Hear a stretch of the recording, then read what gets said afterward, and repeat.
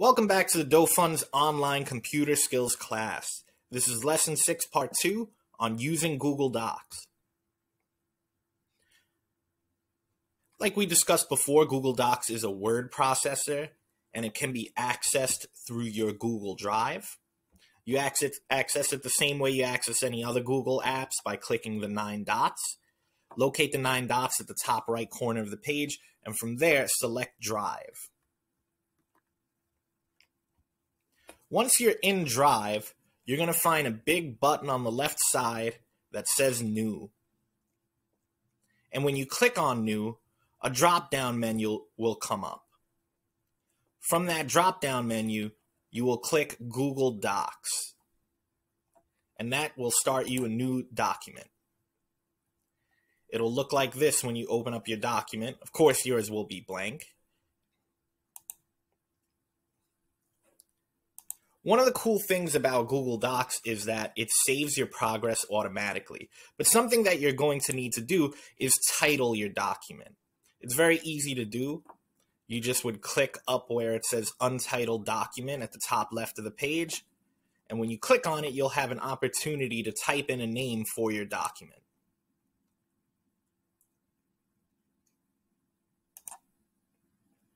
There it is, top left corner. Something else that's useful about Google Docs is that if you hover the mouse over any icon, don't click it, just hover the mouse cursor over it, it will tell you what formatting will happen if you select it. Right? So we see the example here, this person hovered their mouse over this area and found that this is where you would adjust the font. In today's assessment, you will practice with some of the usual options for formatting documents. But right now, I'm going to take a moment to actually open up Google Docs and show you some of the more frequently used tabs.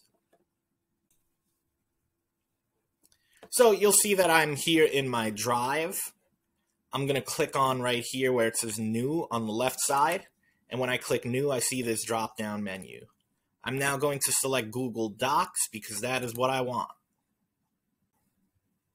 And this is what a brand new Google Doc looks like.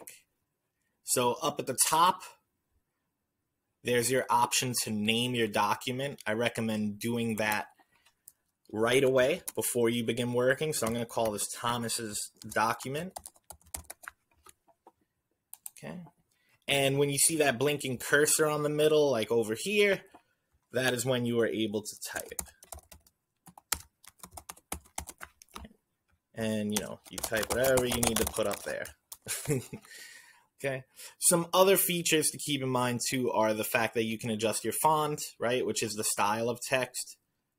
So I would highlight the text and then click where it says font, and I could change the style so it looks a bit different.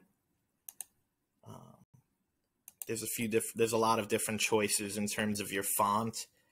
The professional ones are Arial, Times New Roman.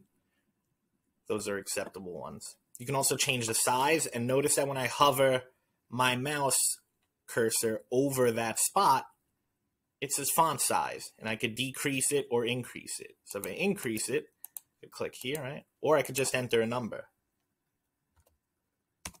and hit enter, right? And I'll change the size of my documents. Something else to keep in mind, too, that's very commonly used is alignment. So that's in this section over here. And when I hover my mouse over, you'll see that this says left align, the middle says center align, and the right side says right align. And you'll see that if I click right align, it aligns to the right. Center aligns my text in the center, and left aligns it to the left, which is your usual, default format.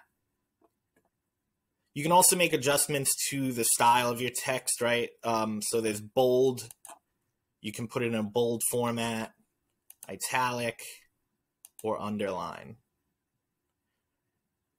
But I really want you to take away the fact that if you are ever using this and confused about what any of these buttons do, you can hover your mouse over it and figure out, and it'll tell you what it does.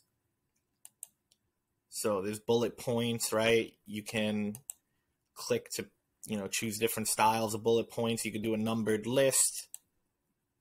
And again, if you forget any of this, you can do a little bit of exploring. Hover your mouse over it, click, check out some things.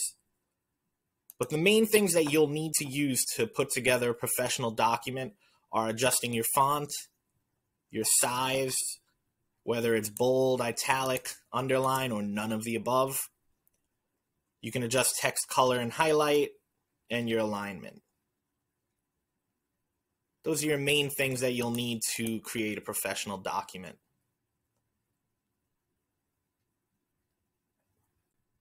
Congrats on reaching the end of the Lesson 6 Part 2 video on using Google Docs.